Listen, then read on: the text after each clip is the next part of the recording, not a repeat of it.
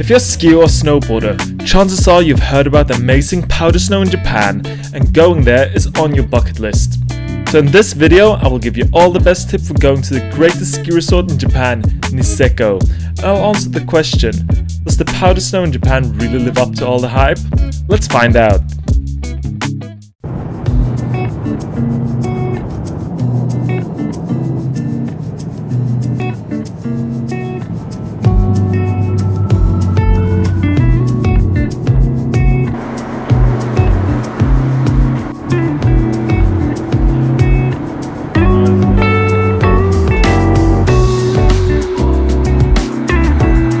To get to Niseko, I first took a flight to Sapporo Airport, and then from there I caught a train for around 3 hours to Niseko train station, and finally a taxi to our guest house in Henric village.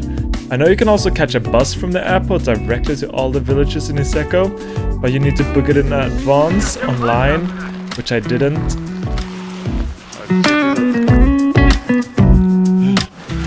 This is the room we're staying in for 6 days, a traditional Japanese room with the Japanese floor. At least we got proper beds, but yeah, it's gonna be fun. Let's check out the view. Oh, snow. Cool. Let's talk about food. I opted to pay for breakfast at my guest house, which I think was totally worth it. Such a good breakfast. For dinner, I usually went to the local restaurant like this ramen place, which was delicious.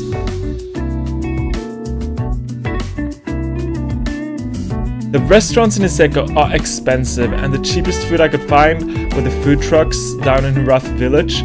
We could get food for around 1,000 yen, like burritos or kebab. But most restaurants are around 2,000 yen, and I even paid 2,500 yen for just a pizza one time. So some nights I even ended up buying ramen from the grocery store and making it in my guest house just to save some money. I usually don't eat lunch when I'm skiing because I want to use all my time in the slopes. But if you're hungry during lunchtime, there's plenty of places you can eat up in the mountain. They're quite expensive though, so keep that in mind.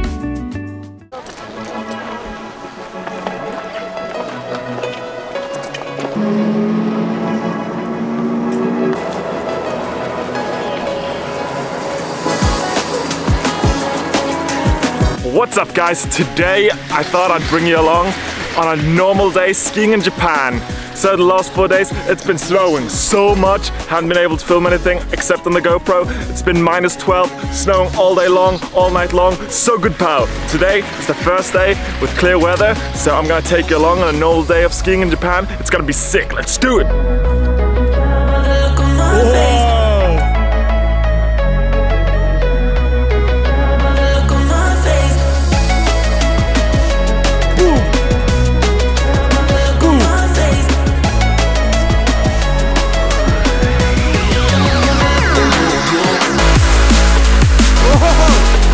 I bought the 6-day all-mountain ski pass for 44,000 yen. That let me ski in all 4 areas of the mountain. I'll put the website in the description so you can check out all the prices. The ski rental I got cost 35,000 yen for ski boots and powder skis for 6 days. A thing to keep in mind is the fact you can't rent ski goggles there, so you have to either buy your own pair or bring your own. I didn't know this, so I had to pay 6,000 yen to buy a pair of ski goggles. So don't be like me, bring your own ski goggles, save some money.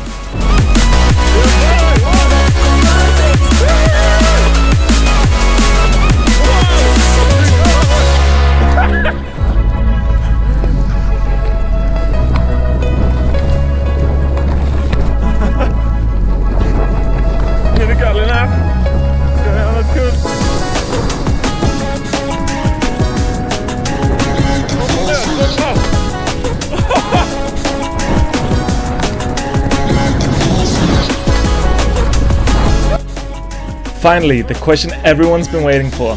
Is the snow in Japan really that good, and does it live up to all the hype? Yep, it does.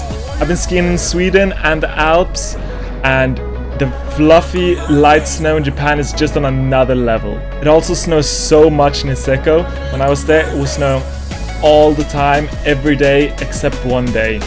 And on that one particular day, the sun was out, so the snow became a bit icy on the top, but all the other days the snow was just pouring down and the power was absolutely amazing. The best time of year to go skiing in Niseko is between December and February, March, so if you're planning your trip, keep that in mind.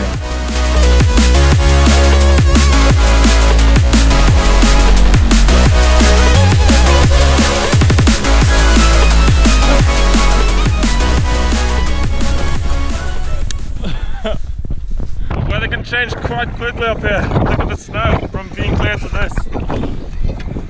The ski lift's even closed because it's too much wind, so we're not sure how to get back, but we'll find a way. The line for the ski lifts were on average short, and I really never had to stand in line for more than a couple minutes. The exception was on a particular windy day when they had to close down some of the biggest lifts on the mountain, which resulted in more than 30-minute lines at the bottom ski lifts, and even longer lines for the shuttle bus as the ski routes connecting the different ski areas became unreachable. But on normal days with all of the lifts open, you barely had to wait at all to catch the ski lift. It's very nice and easy.